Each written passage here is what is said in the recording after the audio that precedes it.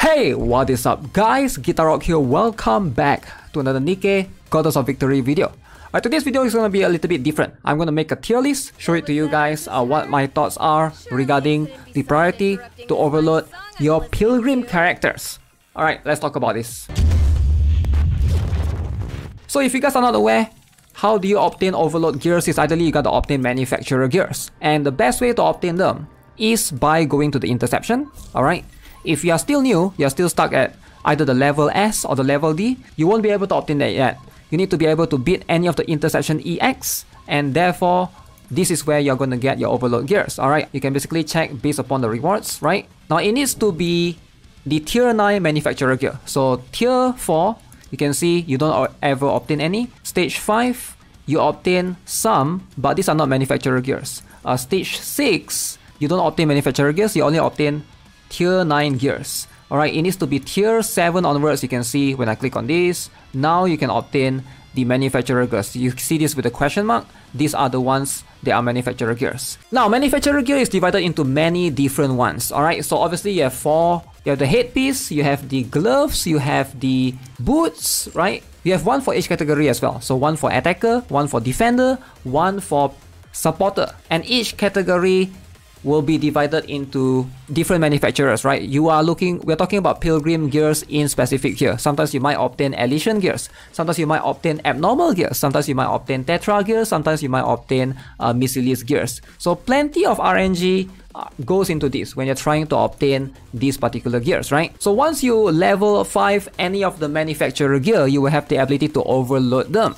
And by overloading them, they go back to level 1 and you can level them up again to level 5. It's going to cost a lot. However, you do get 3 slots with additional stats. For example, this is one that you can see right now. It has charge damage, it has elemental damage dealt, and it has attack percent. So it's going to be a little bit of RNG. So that's where you can basically use these particular stones, the custom module, to basically change up the stats if you want to, right? So these are the probability info that you can check right here. If you overload a gear, it's locked to that character. So for example, this is my Modernia's overload gears. You can see I have this particular one with overload gears here, this particular one with overload gears here. And guess what? I cannot unequip the gears. You can never unequip the gears once you have overloaded the gears. Which means it's going to be very important for you to think carefully which one you want to prioritize on. So some people, they prioritize it on the Modernia. Some players, they prioritize it on the Scarlet. But recently, we have Red Hood in the equation. So obviously, Red Hood is going to be a lot of players' priority. So let's talk about this. Let's make a tier list in which overload gears for Pilgrim that you want to prioritize on.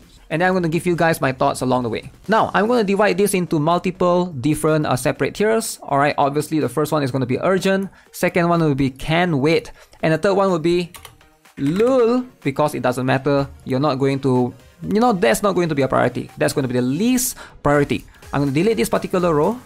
And then let's talk about this. So obviously right now, it makes a lot of sense that if you have Red Hood, she should be your priority. Red Hood with overload gears is going to be the most important by far. Alright, so Red Hood should be the priority. If you have to choose, it's going to be Red Hood first, because once you overload gears, like I mentioned, once you overload them, you cannot unequip them anymore. So you want to put it on your strongest character. So I do think that Red Hood is going to be the priority for a lot of players. Now, who should be the second one? Now, it's either going to be Scarlet or Modernia. Now, these both are going to, all three of these are going to use the same one, which is the attacker gears. And ideally, they're going to fight for the headpiece, the boots, right? The armor piece, all of them are going to be fighting in particular. I'm going to lean towards Scarlet. Now, hear me out. A lot of people are going to say, why not Modernia? Why Scarlet?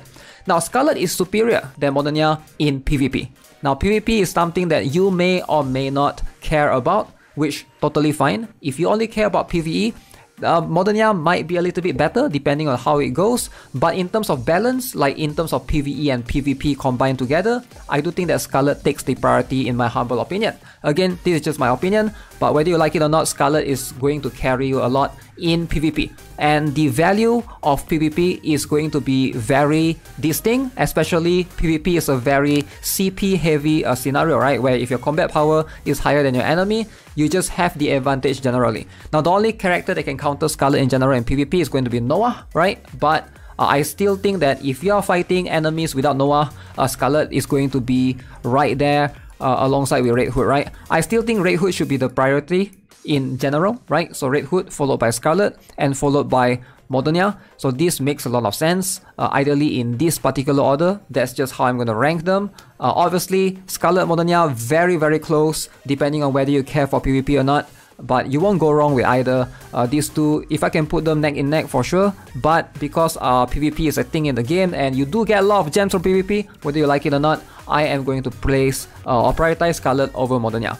Now next up, this is going to be a bit complicated. It's going to be either Snow White or Heron, right? But ever since ever since Red Hood has been released and Scarlet and Modernia, they do exist, I would say Heron has fallen off to this category right now. Alright, so I do think that the regular Snow White, alright, this is the regular one, I do think that she should be your priority as well, because she's really, really strong, and she's actually, in a lot of cases, she's probably going to be more important than these two, depending on what kind of boss that she can tackle.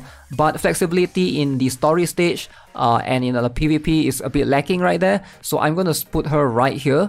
This is something that you want to take into consideration as well. While I do think that Snow White is going to be superior versus bosses, however, in general cases, Scarlet, Modernia, Red Hood is still going to triumph upon her, right? So that's just what I think generally. Now next up, this is going to be a little bit complicated. So we have Heron. I'm going to place Noah somewhere here as well, right? So this is going to be these two Pilgrim. Now Noah doesn't really compete with all of these other characters, so I can straight up just put her right here because she is a defender. So Noah is going to use a Pilgrim defender piece. And as somebody that, I do use her a lot in PvP, but outside of PvP, I almost never use her. Sure, she can cheat some situations, but you can see I have a fully completed Noah with full max overload, all 4 slots. Now, for Noah specifically, I do think that she is going to... It's going to depend, right? Getting overload gears is super expensive. You need a ton of credits, lots of money. Alright, so she shouldn't be a priority. And since this is a priority list of who you want to overload first, I'm going to put her like somewhere here.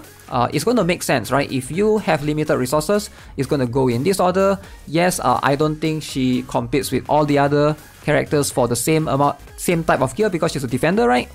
But still, if you have limited resources, she shouldn't be a priority. So I'm going to place her somewhere here. This makes a lot of sense. As for Heron, if you have Red Hood, Scarlet, Modernia, there's a very high chance that she shouldn't be your top priority unless you have lots of spare Pilgrim attacker gears, right? So because she's going to share the same ones as those others. Now I'm going to place Snow White Innocent Day somewhere here as well. And Heron, she is still capable, or is still a very strong character overall. If you are lacking in terms of Scarlet or Red Hood, she is still going to be very strong in PvP. Whereas Snow White Innocent Days, she doesn't shine in PvP as much, but she shines against certain bosses with lots of minions and in story mode. So she's going to be niche in that stage, in that place. Although there's a chance that you're going to get her for free, that's a thing to consider, right? If you have a Snow White max limit break for free and you don't have Heron, obviously she should be a priority. But for most cases, it depends on whether you're a new player or you're an old player. There's a chance that somebody might have a limit break 3 Heron laying somewhere around as well. Now, for the last one, the least priority is going to be Nihilista. Sadly, she's just not... She's good, alright, if you need a burst 2 character for sure, but I don't think she should be a priority to get overload gears, alright? Nihilista is just... She's not going to do much damage, so I do think that is a waste. And the problem is also she is going to use the attacker piece. So as you can see, I do have all of these just random gears laying around for now, but hey, I don't think she should be the priority as well. Oh wait, I'm forgetting someone else very, very important. Dorothy. Now Dorothy is going to be... I would say how did I completely forgot about her? So she should be right here. I'm going to place her right here in terms of priority. Now she can be right here, of course. Same with Red Hood, because Dorothy actually is a supporter, but she does a lot of damage. So that's something that you guys gotta keep in mind. Dorothy is a very unique case. She's a supporter that does a lot of damage. So she's going to use a different piece altogether, right? So Ideally, she doesn't compete with all the other attackers in terms of the overload pieces ideally. So I'm going to place Dorothy somewhere here, in between Molania and Snow White. I think that makes the most sense. And then Isabel, Rapunzel, I'm going to place them here. Rapunzel doesn't really compete with the rest as well, except for Dorothy because she's a supporter. But Rapunzel is mostly a healer, increasing her gears and giving her overload stats, additional stats is probably not going to benefit much. So that's pretty much it. That's pretty much my overload Pilgrim priority list. If you guys are looking into which character should you overload your gears first, I'm going to go with this order, starting with Red Hood as the priority, followed by Scarlet Molania, and then Dorothy slightly after, and the regular Snow White. Noah can be next because she's very strong and potent in PvP. Heron and the Snow White Innocent Days is going to be in the middle. This can wait. And Rapunzel, Nihilista, and Isabel should be the last priority. So that is pretty much it. So yeah, let me know what you guys think. Do you guys agree? Do you guys disagree? At the end of the day, you know, this is going to be more of an opinion. Obviously, tier list is just going to showcase which one you want to prioritize first. I do think that this is going to be something that, you know, you gotta take very important context into. This is going to be which Pilgrims that you want to have overload gears first. Alright, since our resources are limited, especially if are free to play, that's going to be something that you have to consider. Not everyone just have, you know, all of these Pilgrim pieces drop on them. So this is something that you're gonna slowly farm, alright? So be patient, you know, it's gonna take a long while. It took me at least months before I get all of these Pilgrim head pieces, and yeah, I have gotten so far a number of them for sure. Most likely you're gonna have like the Tetra, Missy Lee's, or Elysian's one first. But hey, let me know what you guys think of your thoughts in the comment section below. As always, subscribe if you guys haven't already, give this video a like, and I'll see you guys very soon. Have a nice day. Goodbye.